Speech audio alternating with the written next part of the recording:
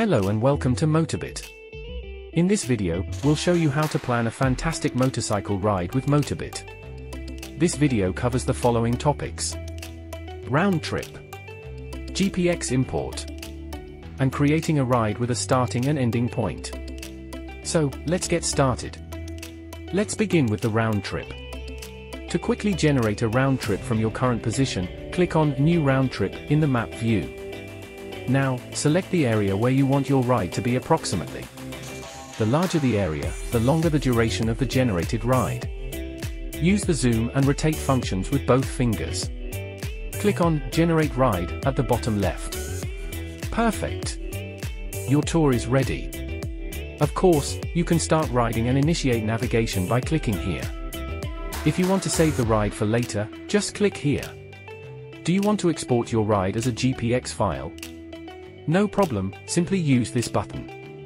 If you want to start a round trip from a position other than your current location and choose the routing mode, just select the New Route button. Now enter the desired starting position and choose the preferred routing mode. Click on Round Trip afterwards. Now, as mentioned before, you can select the area and your personalized round trip is just a click away. Looks great! Do you have a pre-made tour as a GPX file that you'd like to ride soon? No problem, you can import it into your Motobit profile in just a few seconds. Click on New Route and then select Import GPX file. Now, choose your GPX file, and Motobit will convert it into a Motobit tour. This takes a short moment.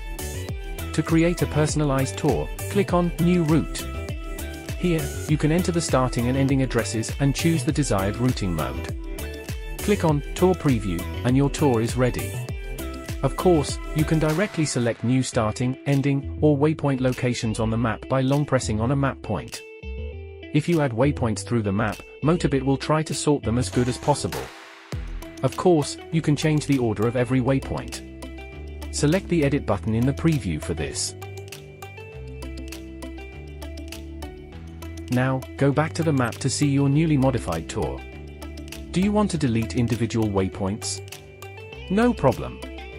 Go back to the list view and delete them easily using the minus symbol. Pay attention to the numbering next to it to remove the correct waypoint only. Check out the tour through the preview afterwards. Great, that's it. Now you can plan new exciting rides and explore your surroundings more closely. Check out the other videos on our YouTube channel to learn more about how to make the most out of your future motorcycle rides with Motobit. See you soon!